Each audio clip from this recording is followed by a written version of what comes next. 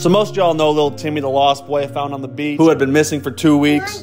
I want to go. We became good friends. Fuck school! But just recently, his parents have hit me with a restraining order. It's a restraining order. I mean, yeah, that's exactly what it is. For a while, I didn't really know what to do or if I should contact his parents, so I decided to call his dad from Star 67. Hello? Hey, is this? Yeah, that's me. This is Tony. Tony, am I supposed to contact me or my family? We ended up talking for over an hour. It was the most stressful call of my life.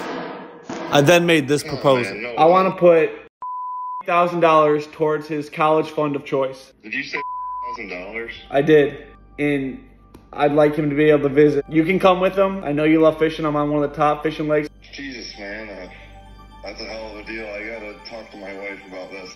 But this sounds like a pretty damn good deal. I'll call you back tomorrow, alright? All right, sounds good. Yeah! Come on!